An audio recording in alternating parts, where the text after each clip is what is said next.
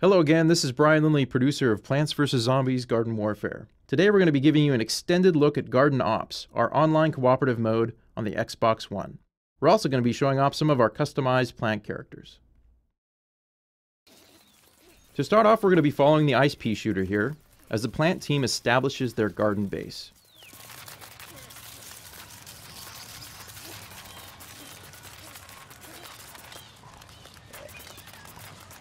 Now once the garden base is planted, the zombie attack will begin en masse. With the garden planted, the plant team will start to set up their defenses before this first wave. Pea shooter is planting a daisy health station. Here we're looking at the mystical sunflower. She's going to plant a fume shroom.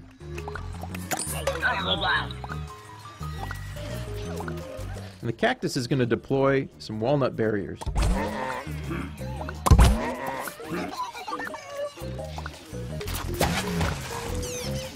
With the countdown finished, the plants dig in for the first wave.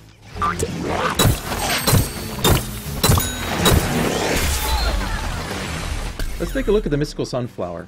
Unlike the normal sunflower, she can hold down the trigger to charge up her primary weapon to do a much more powerful blast.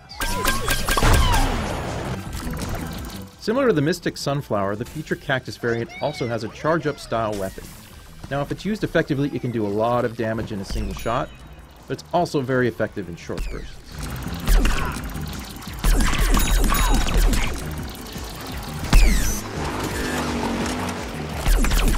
Here's a quick look at the Hot Rod Chomper variant.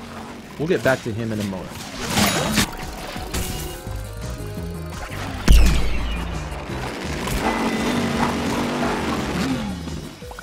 Okay, the first wave is complete.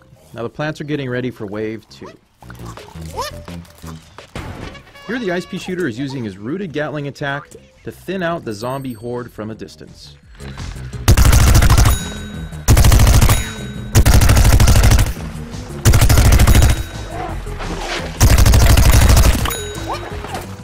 Now let's take a closer look at the Hot Rod Chomper variant. The Hot Rod Chomper has less health than a standard chomper, but moves much more quickly by default. And for an added bonus, the Hot Rod Chomper gets a temporary speed boost every time he chomps a zombie.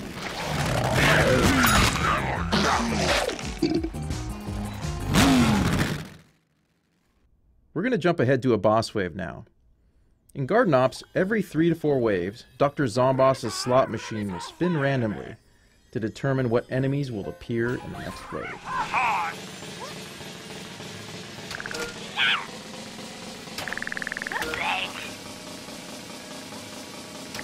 Looks like we're getting a disco zombie and a random assortment of zombie horde in this next wave.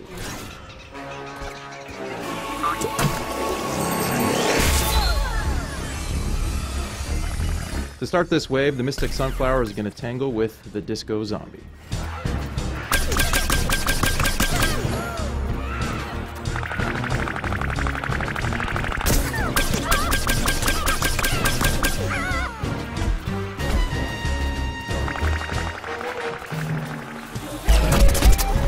Let's jump ahead in the action and have a look at the ice pea shooter. The ice pea shooter shoots frozen snow peas, which will freeze a zombie after a few consecutive shots. This is a pretty powerful tactic, as it allows the ice pea shooter to immobilize an enemy and his teammates to finish the job.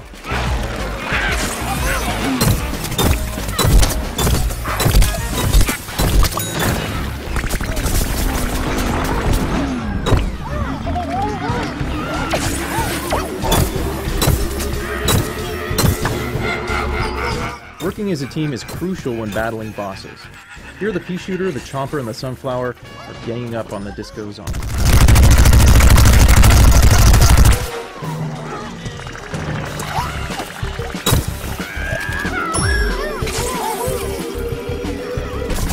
Back to the Feature Cactus now, deploying some walnut barriers for cover, and her charged attack on another disco zombie.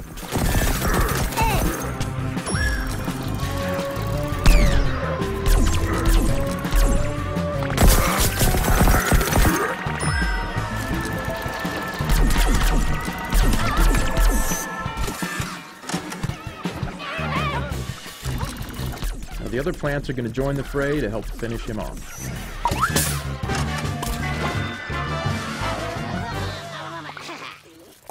With the boss wave complete, the plants can now regroup and get ready for the next wave.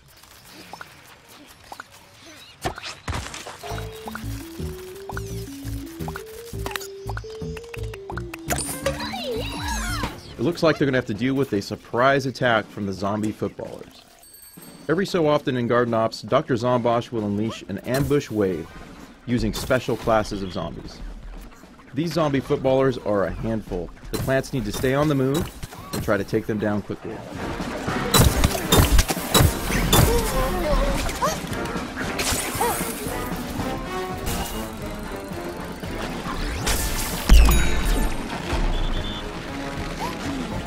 Future Cactus is using her charged attack again to take out some footballers, but they just keep coming.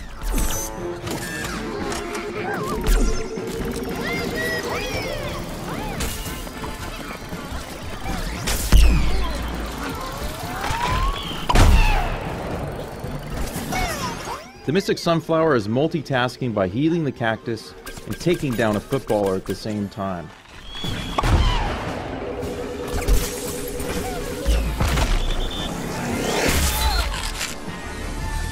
One of the plants was just knocked out by a footballer. His plant teammates have a limited amount of time to get him up and revive him. If all the plants get knocked down at the same time, they fail the mission and will need to start again.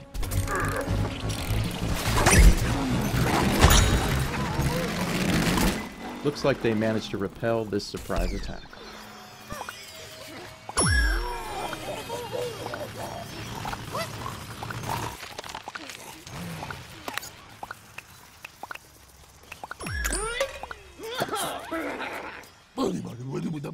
We're going to jump forward a bit to another boss wave.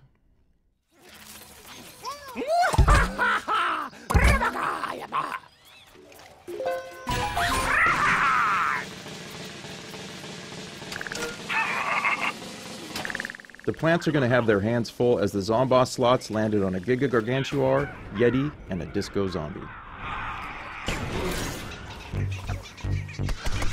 The cactus is deploying her garlic drone to get a better view of the action.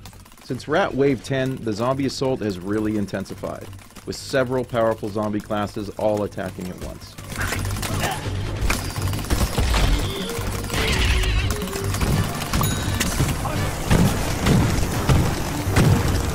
Jumping back to the pea shooter now, picking off some zombies with the help of an ice shroom and a fume shroom. The pea shooter heads up to the treehouse to get a better view of his teammates battling the Giga Gargantuar.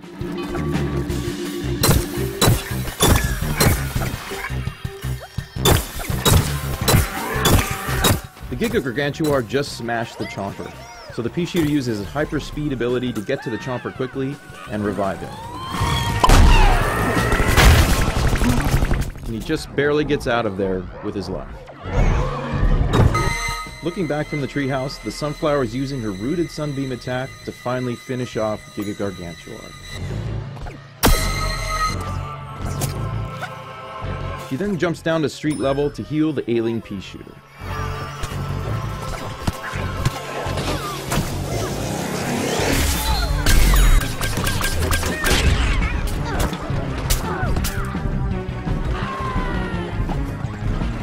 The zombies keep pressing nonetheless. She gets some quick healing and retreats back to the garden.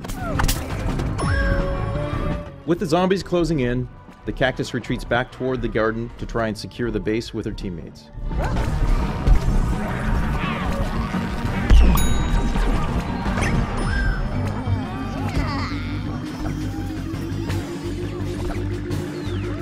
The plants still have to deal with the Yeti and Disco Zombie bosses. So now they've regrouped, they head out for the last push to finish off this wave.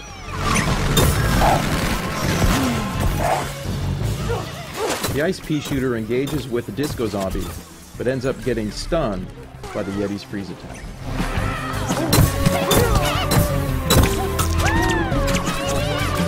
The Yeti ice attacks will freeze plants and do a lot of damage, so the plant team needs to work as a team to take the Yeti out.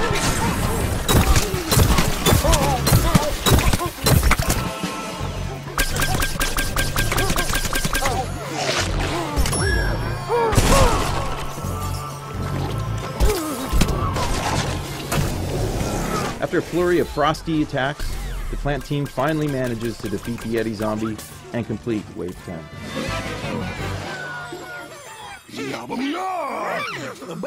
The plants have defended the garden for 10 waves.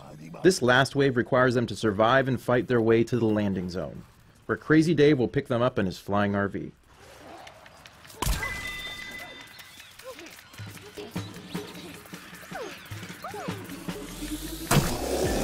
This final wave is absolute chaos, as Dr. Zomboss unleashes his whole army to try and keep the plants from escaping.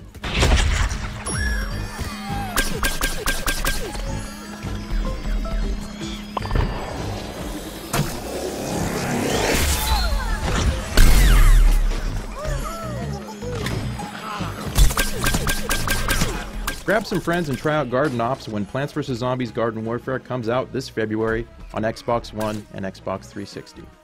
Thanks for watching.